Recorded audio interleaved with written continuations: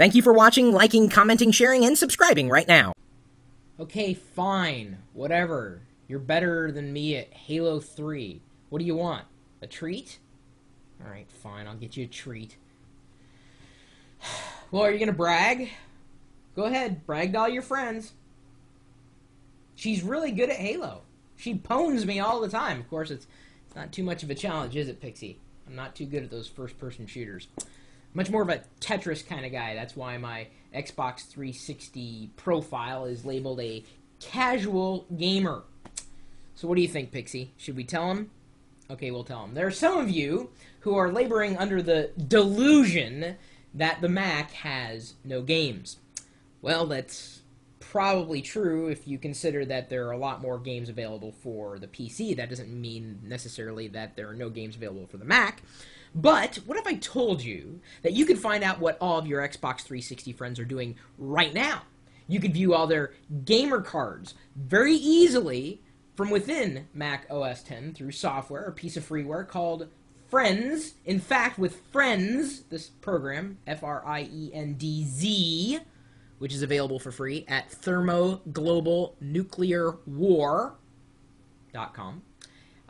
You could also check and send messages to and from the Xbox, all from within this quaint little program. Is it perfect?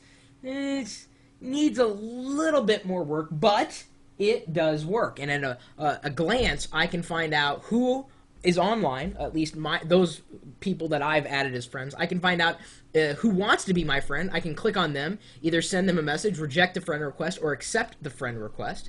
Of course, if they are already my friend, I can only, pretty much just send them a message, and then up pops this little, email-like interface, and I type in the message, and then they get it. And I tested that message with Jade a little earlier, and he said, yeah, it looks like it worked. So I've got a little message retrieval system all here for my desktop. I can click on any one of my friends, and up will pop their gamer card with, you know what a gamer card kind of looks like. And then I can also view all of my achievements, including the different games and the number of points that I've attained, achievement points I've attained for each one of those games. It also pulls in all the icons too, which is really nice. It's pretty rich in terms of an experience on the desktop.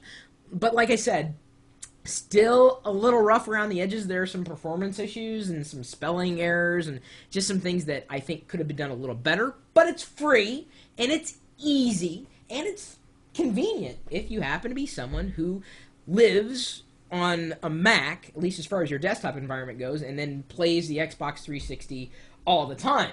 Now, if you happen to have one of these message pads, connected to your Xbox 360 controller, it's easy to send messages. If you don't, well, then if you have a Mac, you're going to love this program. Again, the name of it is Friends, and that's spelled with a Z at the end of that word. He's also created a couple of other utilities, including one called Live Cards you might want to check out. Again, thermoglobalnuclearwar.com. We'll have to link it in the show notes that are, going to be tied into this video when we post it to my blog at chris.pirillo.com. And maybe, just maybe, one of these days, you will meet my dog Pixie on the battlefield. What do you think, Pixie? Oh, she's a little shy. What? You don't even play. My other dog, Wicket, he's getting all... He only wants to play on the PS3, and we don't have one yet. What do you want me to do? I know, Pixie. Just we'll get back to it in a second. I'm just finishing up this video, okay? Anyway, if you know of any other really cool utilities for Windows, Linux, or Mac that tie into consoles, whether it's the Xbox 360, PS3, the Wii, what have you, my email address is chris@pirillo.com. I'd love to hear from you. Of course, you're also welcome to stop by the website to chat it up with the rest of us geeks. And they're always talking about game consoles. In fact, look, they're going to talk about it even if I'm not talking about it. They're just going to say, just right out of the blue. They have this, strange, I don't know if you'd call it a disease, like a disorder, really, a social disorder, where they're addicted to technology. If you happen to be addicted to technology, too, come and join us. We've got a 12-step program. To get there, just go up, up, down, down, left, right, BA start. If you have a second person with you, then it's BA select, start. and you can stop by anytime, chat it up with the rest of us. Join us here with the live video stream. It's me doing this live video thing. I'm recording this video live here with the chat room.